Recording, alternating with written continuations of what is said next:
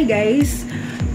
This is my first vlog na gagawin ko ngayon and madami kasing nagre-request na friends ko din as well as yung family relatives na ano daw yung ginagamit ko products for my skin. Kasi nga nakikita nila during pictures, tapos na-upload ko sa Facebook, sabi nila ba't daw pumuti ako since when I was in high school and college, hindi naman ganun ako kaputi. So I have this 8 skin, this is my nighttime routine. So I have my 6 steps na ginagamit. Actually, kulang to ng dalawa. Actually, it's 8 from the soap na ginagamit ko sa face ko. Second is the facial scrub. Third is the cleanser. Fourth is the toner. Fifth is the moisturizer. Tapos 6 yung facial mask. 7 yung supposedly yung pang 7 is oil. Tapos 8 yung pang 8 natin yung cream. So today I will show you to you my nighttime skincare routine.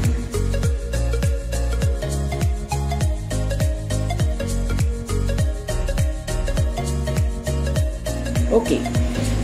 Actually, kaliligo ko lang.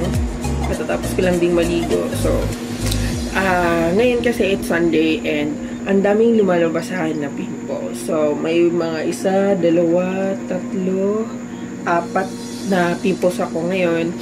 Kasi nga, for the past few weeks, palagi akong puyat. Kasi sa, I've been playing Mobile Legends. So, and may mga travel na hindi pagdating ko dito sa bahay, hindi na nakapag-wash. So, ayun, nagka-breakouts ako ngayon. So, una akong ginagamit, first step, is yung facial soap. Yung ginagamit ko kasi yung sabon, is yung nakikita natin sa mga pharmacy or sa mga Watsons. Yung Koji San na orange, ginagamit ko siya as yung facial soap ko. Other than that, kung meron man, di kasi ako hiyang to the other papaya soap or what. Pero dun lang talaga yung face ko nag-okay. Di ako nagpipimples pag gumagamit ako ng facial soap. So, yun yung first step. So, kaliligo ko lang. So, ginamit ko siya ngayon. So, second step is yung scrub. Anong ginagamit ko? Scrub. So, ginagamit ko facial scrub is yung St. Ives Fresh Skin Apricot Scrub. So, ayun. Ito yung ginagamit ko, guys. Ayan. Ito siya. So, I bought this one in Watsons. So, this is only $299, I think. 170 grams. So, bakit ako gumagamit ng facial scrub? So, ito yung exfoliating scrub ko. It deeply exfoliates and remove impurities for glowing skin. So, ito yung apricot scrub na may orange thingy. Kasi iba-iba to pagpunta ka ng Watsons kasi. So, ayan. Nakita mo doon, may yung parang black. May black din doon. Pero I use this one. Matagal na din. I think it's been 2 years na ginagamit ko. Ganun na facial scrub. So, I only use this facial exfoliating scrub for 3 to 4 times a week. So, Sunday, Tuesday, Thursday ko lang ginagamit. So, ngayon is Sunday, so I'll be using this one. So, ano bang purpose ng St. Ives Fresh Skin Apricot Scrub or exfoliating scrub? Actually, etong scrub na to has microbeads. Kung makikita mo siya. So, may mga microbeads niya. So, yung mga microbeads niya po, siya yung pumapasok sa mga pores natin. Tinatanggal niya yung dirt. Kasi, yung soap pa lang is hindi naman kayang tanggalin lahat ng dirt na dumikit sa atin from the whole day activity natin. Kasi galing sa init, sa alikabok. So, na-expose yung mukha natin dun sa mga dust. So, tinatanggal ng exfoliating scrub na to yung lahat ng naiiwan na hindi natatanggal ng sabon. So, sabi dito, this is a multi-award winner, contains 100% natural walnut shell powder to deeply exfoliate for clean and glowing skin. So, for using this one, you need to dispense the scrub into your fingertips and massage onto damp skin. So, kailangan basa yung mukha mo. So, spread in a circular motion to wake your skin's natural circulation. When you're done, you need to rinse it and you'll see the results. So, ayun. So, ito yung second step. So, after nito, I have been using, for the third step, I have been using a cleanser. So, yung cleanser na ginagamit ko is the Skin White Whitening Facial Cleanser, Power Whitening with Bioprotectant Formula. Eto guys. Nakikita niyo. Ayan. So, Skin White protects skin against pollutant, whitens in 7 days. So, I have been using this kind of cleanser for, kailan ba ako nagsimula? I think I started using this one when I was in college. Kasi parang nako-conscious na ko, kasi why I look at like this one. So I tried this. Gumamit ako ng iba, especially nung Skinol. Pero, or Pond's, nagkaka-pimples ako. Sobrang daming pimples tumalabas sa akin once I use those, cleanser. So, humiyang lang sa akin yung Skin White Whitening Facial Cleanser. So, ito yung ginagamit ko.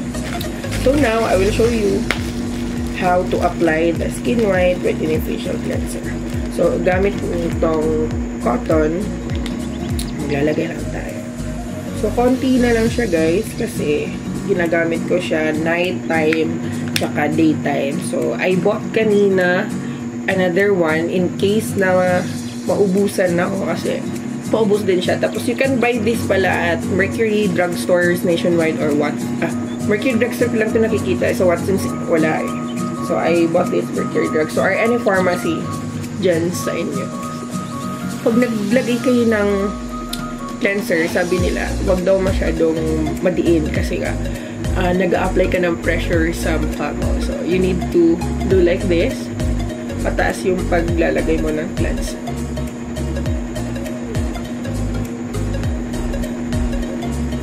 So, pag naglalagay kayo ng cleanser, isipin mo rin yung leeg mo. Kailangan mo din siyang yan. So, after that, pati yung batok mo. Kasi nga, kanina sobrang tingnan niya, madami. So, hindi siya kayang tanggalin while or naliligo ka. So, hindi siya kayang tanggalin ng both sabon. So, kanina may lakad ako kanina sa sobrang exposed ko sa sun from 8 to 10. So, eto, sobrang laki talaga ng pimple. So, eto pa. I think you can see. Ayun, nakikita nyo naman.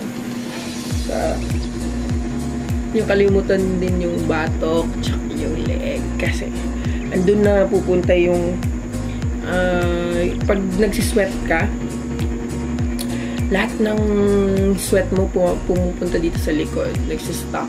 Kaya minsan, maitim yung batok o yung leg mo. So, ayun. Kailangan pataas yung motion ng paglalagay ng cleanser natin. So, after nun, after na nating mag-cleansing, this will remove your blackheads, your pimples, pati dirt or excess oil. So, ako din ako assure na matatanggal din ng exfoliating scrub. And, sabon, yung yung alikabok na nasa mukha. So, I have been using this kind of cleanser, Skin White. So, this is my third step. So, my fourth step is toner. So, gumagamit ako ng toner. So, toner, yan yung Bello. So, I have been using Bello Pore Refining Whitening. May pumasok. So, Pore Refining Whitening Toner. So, this is just 60 ml. So, kanina pumunta ako ng Watson's, doon sa Watson's Gaisano Butuan. So, naghanap ako ng malaki kasi, I think, nasa na ba yung isa? tinapon ko na pala. So, ito yung maliit. So, I was looking for the bigger one for this kaso walang available. Sabi nila, nandun lang daw sa Watson's Robinson's Butuan. So, toner. Ito yung kasi sa mukha may mga pH levels tayo. By using this kind of toner, pinapantay niya yung lahat ng pH level natin sa mukha. So, this toner promotes skin renewal and removes deep-seated dirt and excess oil as it visibly whitens in just 7 days. So, same with the skin white. Ganon din, 7 days. Sige nga. With hazel soothe and even out skin tone, while the powerful combination of glutathione, kojic, and giga white ensures maximum whitening power. So, same. Buka tayo ng a piece of cotton, tapos nalagyan na. Actually, sa Bello na toner, madami for oily skin, may sensitive skin at that. Pero I have been using this one kasi minsan nagpapawis ako. And, diba, ang lakas na motor. Tapos, ayun. So, hindi siya, it's hypoallergenic na toner. So, I think this is okay naman. Okay naman siya sa akin so far. Kasi, na-try ko din yung ibang toner, pero nagbi-breakouts ako. So, ayun. So, same sa cleanser, kailangan mo din i-apply siya in circular motion. Upward motion pala, sorry. So, kasi nga, sabi ng mom ko, pag nag-a-apply daw, huwag din pababa kasi nga, parang na-irritate yung skin, so kailangan pataas. Kasi sensitive skin. So, careful din na hindi malagyan yung mata. So, same sa cleanser ulit. So, huwag natin kalimutan yung leeg. Tsaka yung batok natin. Ayan. So, see, meron pa rin nila. Ayan. Oh, may pimple na naman ako dito. Shit, ang dami kong pimple. Okay.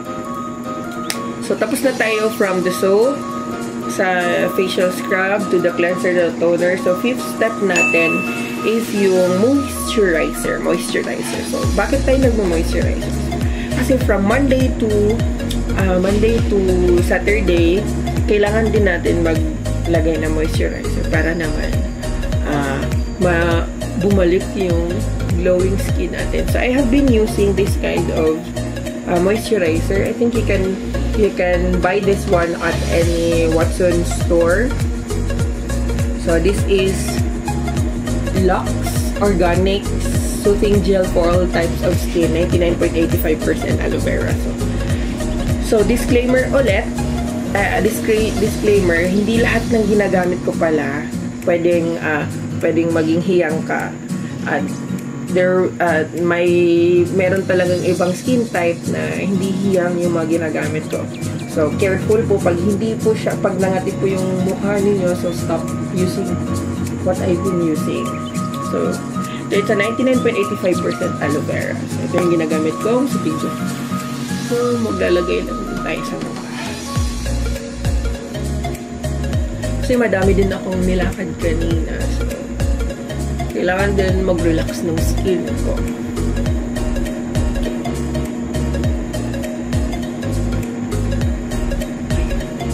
You can see. Konti lang dapat yung ilalagay. After nung so I think let it dry for 5 minutes. Tapos, after kasi nito, sabi na bakit daw nagdudual moisturize ako. So, pwede na din kasi diretso ng facial mask. Pero nakasanayan ko nga, after mag-moisturizer, I will be using facial mask. So, ngayon, I will try, kasi usually ito yung ginagamit ko. So, ito yung usual na ginagamit ko. Ito yung ginagamit ko na facial mask. So, I think, refreshing moisturizing and moisturizing at once. So, cucumber extract na facial mask. Ito yung ginagamit. So, kanina, tumingin ako ng ibang facial. I want to try this one. So, I think this is White Korea Distress Mask Sheet. Tapos may chaining na tayo. So, it has ingredients na vitamin B5, B6, C, vitamin K3, F, H, D. Ano may A, B, C, D? Paraben-free, triglyceride-free, talc-free. So, ayun. So, ayun, kailangan ko munang hintayin to para mag-dry yung ginagamit kong moisturizer. Tapos, gamitin ko na naman ito. Para naman ma-moisturize yung skin ko from all the activities that I did from Monday until Saturday. So, once a week ko lang itong ginagamit. Kasi, di naman pwede. Or, minsan kasi twice a week pag meron akong mga lakad. Paggabi, gamitin ko siya. By tomorrow, may lakad ako na importante or mag-attend ng mga special occasions. Para naman, pagpasok doon, I have this glowing and white skin. Okay. So, hintayin mo. Moments later. Okay guys, I'm back. So, na-dry na yung moisturizer na ginamit ko sa mukha. So, I'll be using now the facial mask. So, buksan na natin.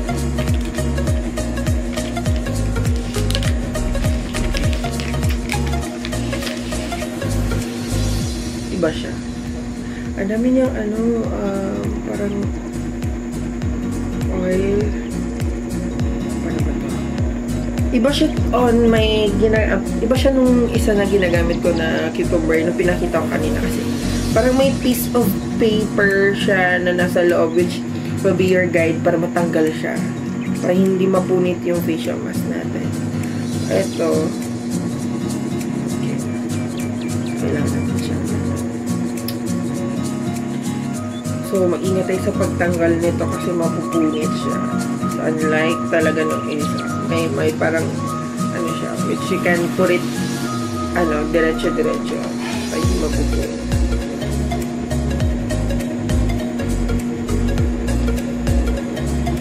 So,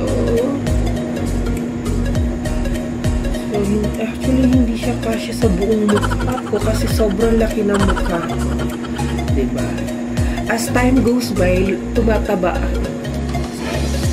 Shout out sa taong palagi nagpapataba sa akin. So, eto na. So, i-apply mo siya even. Tapos, nakalagay sa instruction na try not to go beyond 20 minutes because it starts drying up your face. It can actually become less effective and take moisture from your face. So, yun sabi niya. English so nahirapan ako mag-translate. So, basta hindi lang daw lumagpas ng 20 minutes. So, after mo malagay na to, even in your face, so, we will wait for 20 minutes. Tapos, may mga sobrang, ito may mga sobra to. Ayan. I saw one vlog ni Kim Cho. So, pag, yung may mga sobra daw sa mga facial mask niya ng mga excess oil. So, ilalagay daw siya sa elbow. Para pumuti yung mga elbows niya.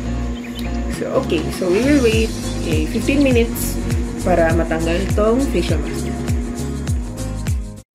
One eternity later.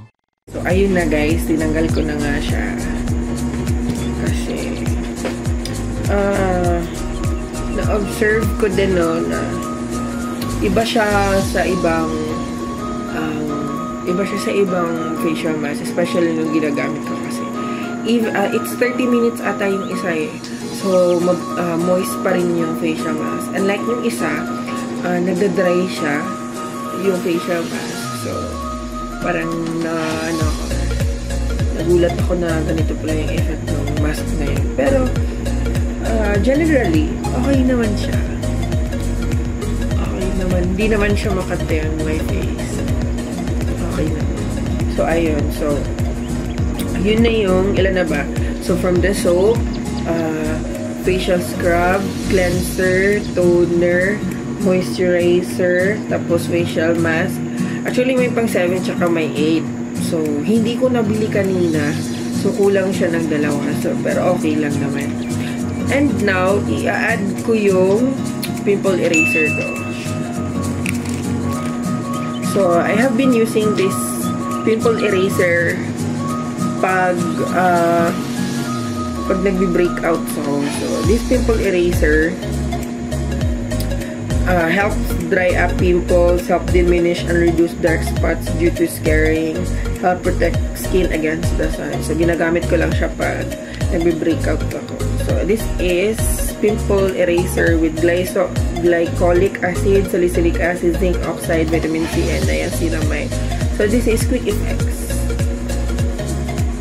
So, this is Quick Effects. Ayun. So, this is my pimple eraser. So, nilalagay ko siya, may pimples, like this.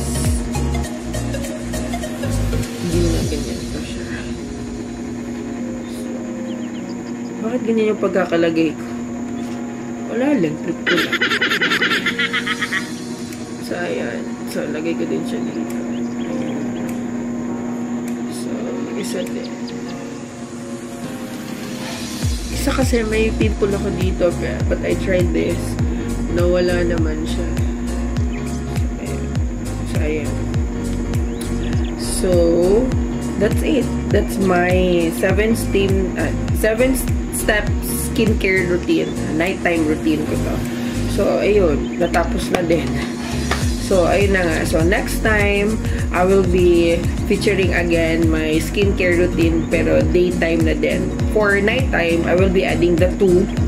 Yung kulang, yung oil, tsaka yung overnight cream next time. So, ngayon, I will be finishing this vlog para naman sa sunod. So, antabay ulit kayo for my next vlog, which is yung daily skincare routine ko. So, thank you so much, guys. Bye!